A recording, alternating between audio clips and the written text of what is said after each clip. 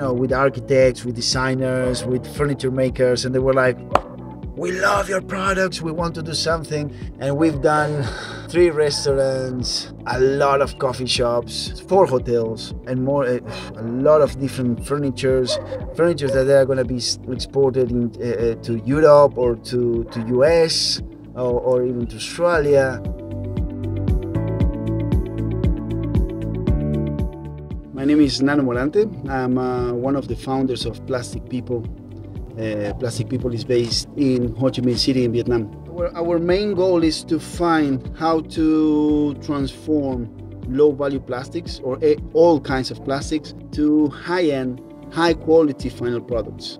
We realize that traditional recycling only recycles 15% of the plastic. So what we do is we focus in the other 85% of the plastic to find solutions, how to use it and how to be able to give value to the low-value plastics. So what we do is we take the plastics, we understand the different properties of the mixed plastics, we separate it on the way that is better for us, and then we mix it again.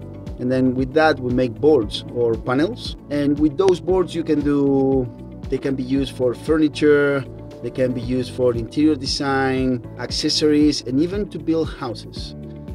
Our materials are 100% recycled. We don't use any glue, any resin, any colorants, any additives, nothing. It's 100% plastic waste.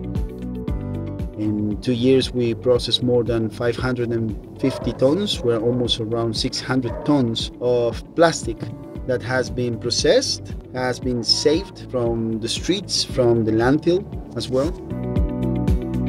In Plastic People, what we believe is that the solution has to come from everybody. This is why we work a lot with the community. We do cleanups, we do workshops, we do a lot of awareness. And it's incredible how the community react to it. We're just a mean to recycle what the community brings us. Joining Plastic Waste to Value in Southeast Asia was an amazing experience. Talking with the program, the people and the mentors gave us a better idea of the things that we were missing. Give us a better start point for the next steps and to see what we have to take care of to be able to grow. We're super grateful that we got grants from the program, grants that they're going to help us a lot on the growth, a lot on taking care of the people and the people that work with us.